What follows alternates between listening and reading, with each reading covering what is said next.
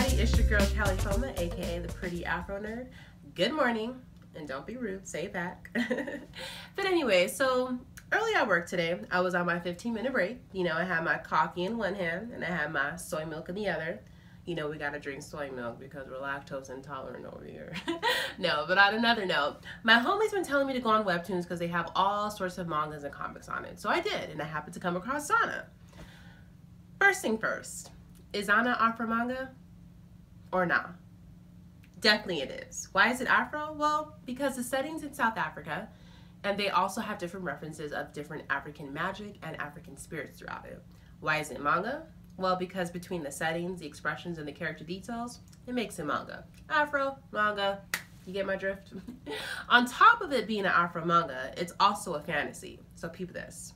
The setting is set in a futuristic white apartheid town where the Africans, they use their magical powers to help benefit the rich white elites. Yeah, I know what you're thinking. Black people with their natural abilities helping out benefit the white people. Zana, baby girl, get out. You're in a sunken place, baby girl. No. But on another note, I really appreciate the different melanin levels that are in Zana. That is until she reaches the city with all the white folks, but don't be alarmed. You know, she got her homegirl with her. Hashtag Black Girl Magic with Visa. She's ultra dope, super tech, and she knows how to get down. Okay guys, so while I was reading Zana, I was a little thrown off when they started talking about sacrificing people, or cleansing as they called it. I'm over here thinking, yo, is this the African purge? The African get out? Like, what's going on? Are y'all harvesting organs? Like, what's really going on here? I had to do a little bit of my own research because I'm like, yo, all these different melanin levels, African culture, I had to find out who's the homegirl who wrote the story, right? Homegirl turns out to be a white woman named Jean Baker. Yeah, I'm over here thinking, so how do you relate to melanin levels? Like, how do you really relate to Zana? Like, how does that work? It happens to find out that she Googled a lot of the references to relate or find out about the different struggles that they went to. Bruh, you can't Google the struggle. You can't Google how to be black. Like, it just doesn't really coexist. Like, what? Zana gets 2 thumbs up in my book. I love the shock value, the suspense, and the use of the Sangoma powers. You want to make sure you have your cup of coffee with soy milk. I would say you want to be at work on your 15-minute break. I know for me, my 15 minutes ended up being 2 hours. That's because Zana is a total binge-worthy read. Overall, Zana is a super easy read. It's going to keep you intrigued, and they talk about African culture throughout the whole story. Go out and read it.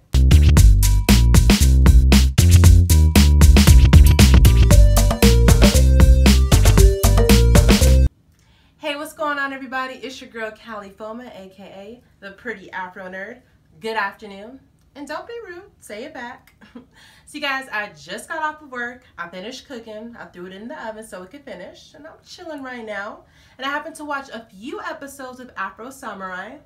I watched it on Revolt. You can catch it on Hulu too, just in case you're wondering. So let's get into it. Is Afro Samurai an Afro anime or nah? Most definitely nah.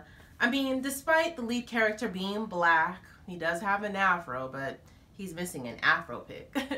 But for it to be considered an Afro anime, there has to be some sort of African cultural references in the storyline, and it's not there. So it's just a basic anime, if you ask me. The setting of Afro Samurai, it takes place in a, I'd say a Shaft 70s, 80s vibe mixed with the Meiji Japan. Imagine being on church on a Sunday, you know, you're listening to your Baptist preacher, he's giving that gospel, he's giving that good word, and you happen to look around and you're in a Buddhist temple. Yeah, insert confused face. I get your drift. And I'm also super disappointed with the melanin levels that are in Afro Samurai, or should I say the lack there of melanin levels. Yes, there's Afro, there's Ninja, but the rest of the characters are Japanese. I mean, they could have thrown in some African culture, like maybe some African tribes, some language. I mean, they could have gave my brother an African sword or something. It's lacking on the African vibes.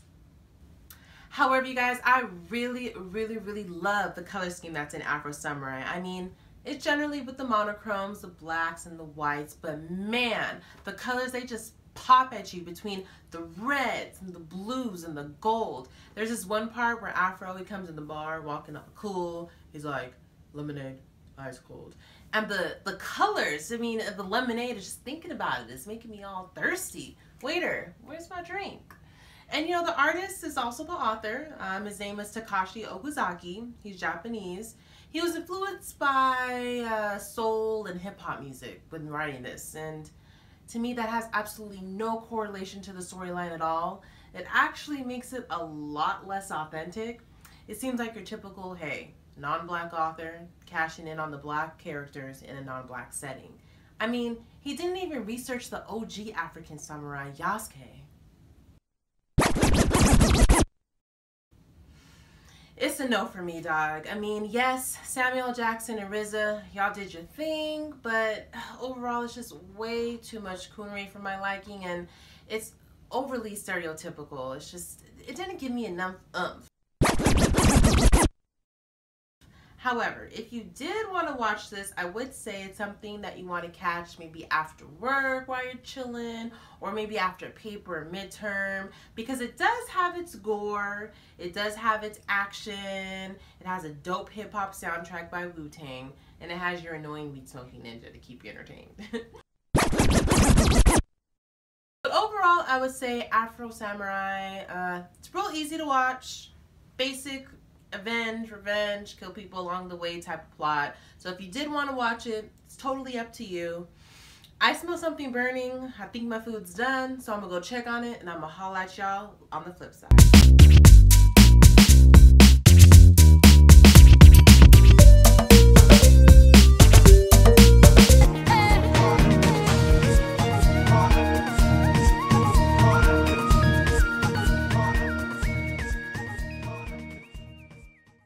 Sorry, y'all. I was just feeling myself. That's my jam.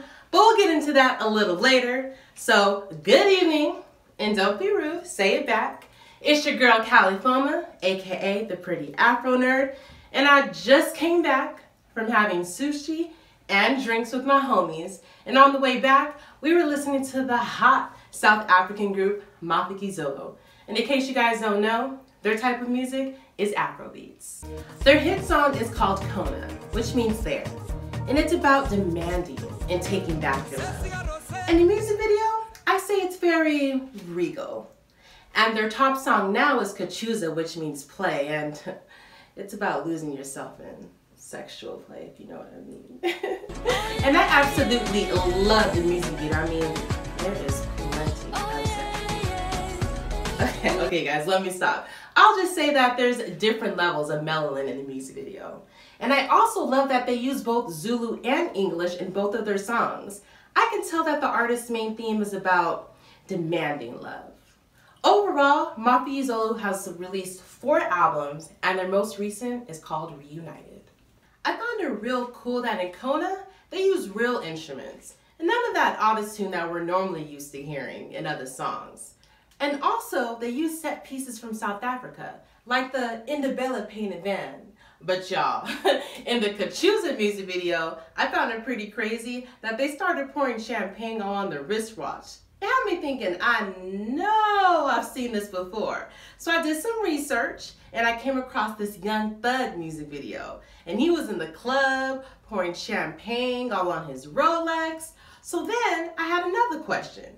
Is this the flex? Or is this the new African flex? Alright y'all, so Mafiki Zolo, they're pretty hot. So I'd give them this much peppers. And that's because, I mean, their songs are dope and they have a lot of international appeal. Kona, I'd say you want to hear while you're at the gym. Definitely while you're working out. Kachuza, on the other hand, that's something you want to groove to while you're at the party. But both songs overall, most definitely offset. Alright y'all, so overall, Mafiki Zolo, they have a very strong cross-market appeal. They've collaborated with numerous African artists. I'm so excited to hear what more they have in store. Make sure y'all go check them out as well.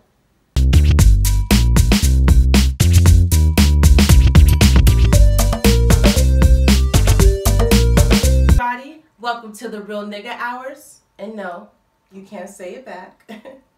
It's your girl, Kolanut, aka the Pretty Afronerd. And y'all excuse me, I've been practicing my moves on Street Fighter V, as y'all can tell. And speaking of which, I've been watching a few matches on Street Fighter V. And I don't know if you guys have heard about this gamer Punk, but y'all, he is the real deal. I've been watching a lot of his matches on ESL League on TBS, and you guys can follow him on his Twitter at Punk2God. Is he an Afrogamer or nah? He's definitely an Afrogamer. Victor Punk Woodley reps the ATL, aka the Dirty South. So you guys check it. He's currently sponsored by Panda Global, and he's been playing fighting games for Street Fighter 4. But he really made a name for himself at NEC 17 when he beat the fighting legend himself, Justin Wong, and 2016's Capcom Cup champion, NuckleDu, to take home the Street Fighter V title. So his main character melon levels, they're rather low. I mean, he said he's mastered all the characters, but his main character of choice is Karen, a blonde Japanese girl. Yeah, I'm gonna let that one linger for a little bit.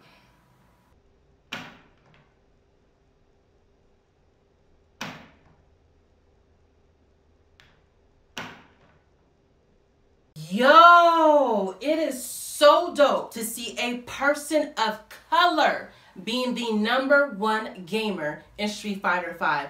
I mean, he's only 18 and he's already racked in over 150,000 in tournaments. And he just placed second in Evo. Yo, they're legit having study sessions just to beat him. Clearly, he's killing the game. I really think Punk has a ways to go in the pop-off area. I mean, he's all swaggy and saucy in his interviews, but when it comes to his matches, we don't get any of that. He just wears a lot of Pokemon hats. It could be because it's a distraction or a gimmick. Either way, as long as he keeps winning, it's all good in my book. Overall, Punk has a really simple technique and a strategy that adapts to an opponent's weakness. He rarely drops combos and seems to have a pretty good mindset. Y'all make sure to go check out Punk on Street Fighter V.